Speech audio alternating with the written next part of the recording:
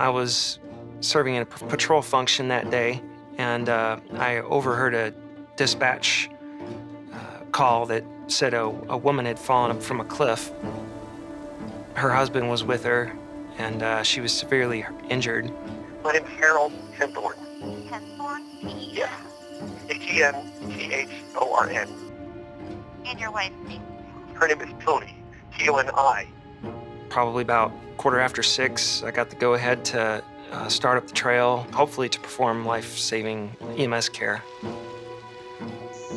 Understand? We think Ranger Faraday is close.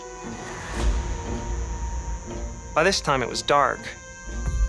The moon came out, and it lit up the entire ridge, and I was able to get my bearings and kind of vector in on where the fall had happened.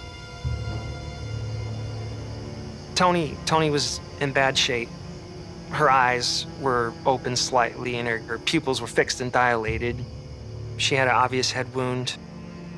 She had a shirt wrapped around her head, appeared to have blood on it.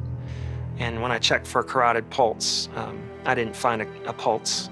I told Harold that, I'm sorry, your wife is gone, she's gone.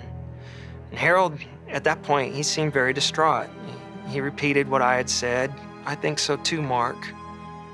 At the time, I just thought it was what 99% of these are, just a tragic accident.